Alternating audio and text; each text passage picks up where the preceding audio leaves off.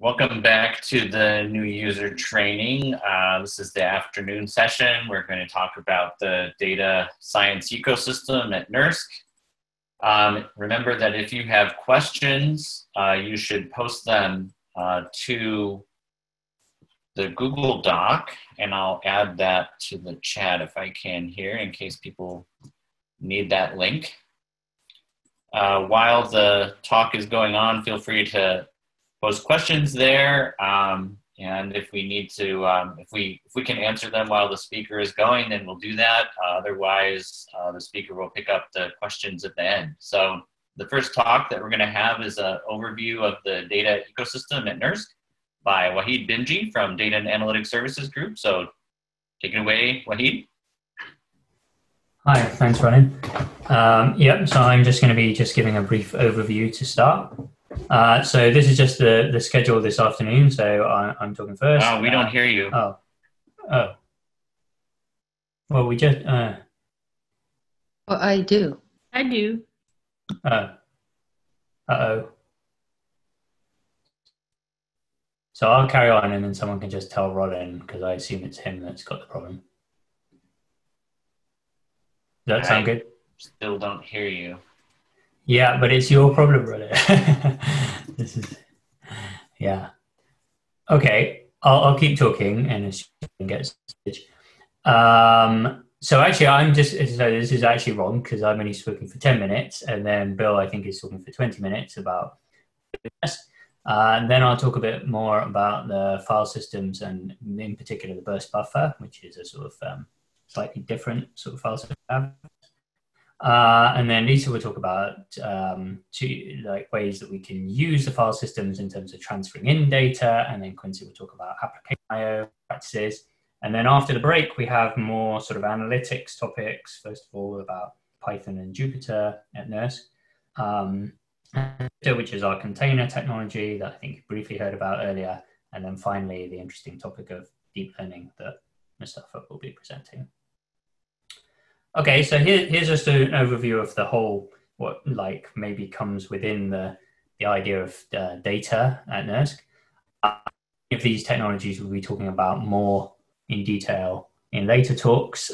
Some we won't be, but I'll just go through kind of what they are, and they've been put in the categories of accessing data, either transferring in. So our recommended way of doing that is Globus, but Lisa will. Then interfacing with NERSC, where we have, as you heard in the morning a bit, Jupyter, and you'll hear more about that later. And this funny symbol here is NX, I believe, which is this no machine way of accessing NERSC that you heard about in the morning. Support web portals, which we won't be talking about here. I'll briefly mention an easy way of putting things on the web, but there's much more you can do. And we have people who can help with that as well. And many people use, for example, the Django framework. And this thing, Newt, is an API we have so you can actually schedule.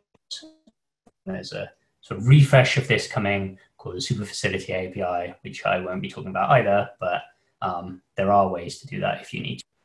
Then Workflows, Bill is going to talk about this in lots of detail. There's some tools here like Task Farmer and Fireworks that we're supporting for some time, and then some new that are coming and that we're happy to help you with.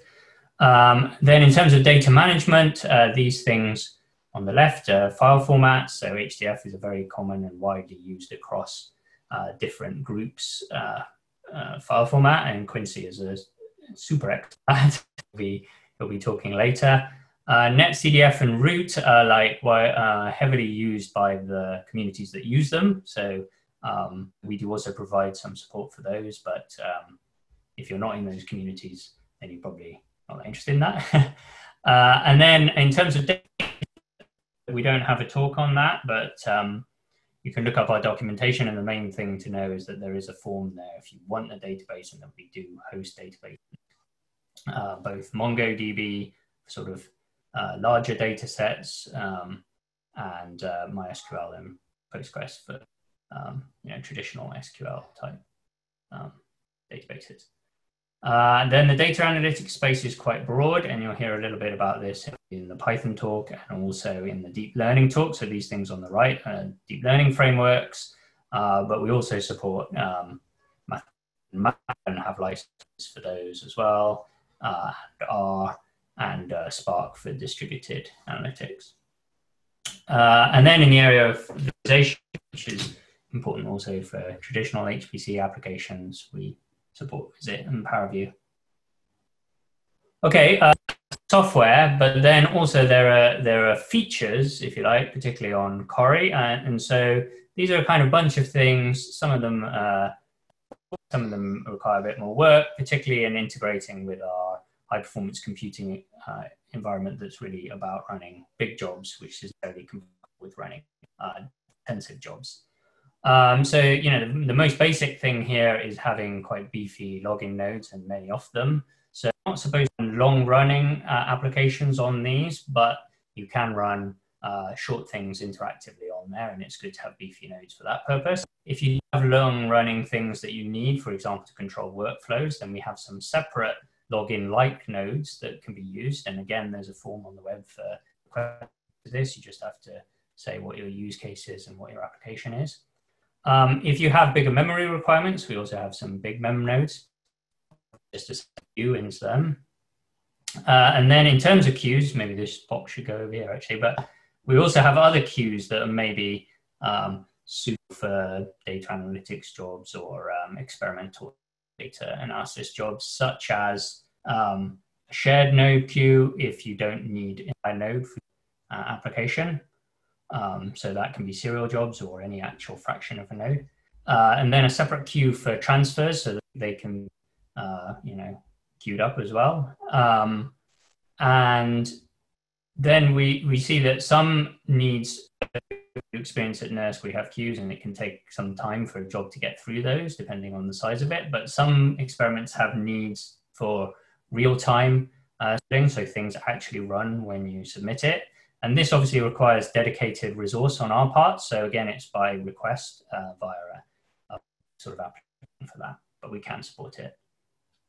And then in another useful feature is interactive queue. So here you can request up to 6 nodes per project and up to 4 hours, and you can usually get quite a lot quick response on that. Then once your jobs are running, we have containers, which about later. I'll talk about the burst buffer in more detail later, so I won't go through that. But another area that we've worked on in Cori is access to external data sets directly into compute nodes. So this just shows that, you know, all these data we have, we've kind of learned from our experience on Cori, and we're building on that for Perlmutter. So for example, IO, we have this burst buffer, which you'll see is a system, but it requires management of your data. You have to move things into the burst buffer and out again. So on Perlmutter, this will be easier data management. Then analytics, this ranges from experiment software, which can be huge stacks that are difficult to manage, where Shifter can help for and things where you want just high performance libraries on the system. And those, again, will be better on Perlmutter, and deep learning in particular enhanced by the hardware of Perlmutter GPUs. And then in terms of workflow, I mean, we're just sort of moving direction, getting this into the system so it's easier to manage your workflows. And in terms of data transfer, this thing I mentioned at the end that we actually had to do quite a bit of external data transfer on Cori. This will hopefully be much better from the outset with Perlmutter, based fabric, both for high performance and for external access. Okay, so I probably don't want to take up any more time. I mean, this is to show everything will be awesome on Perlmutter, data coming in and out and flying across all over the place and controlled in the way that you desire.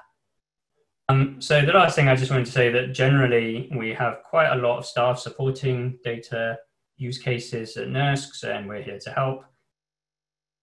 You know, normally this session is quite interactive when we're able to meet in person with people, but you know, to give you another way of contact, it's been mentioned earlier, but with the NUG, this is not an official supported support channel at NERSC, but it is, you can contact other users, and normally we're hanging out there as well. So feel free to message us directly or with suitable etiquette and provide any feedback and critique you have. And also any interesting collaborations with NERSC machines. Okay, that was me. It's just an overview. All right, I'm ready to take over. Okay. Any questions though? I can't.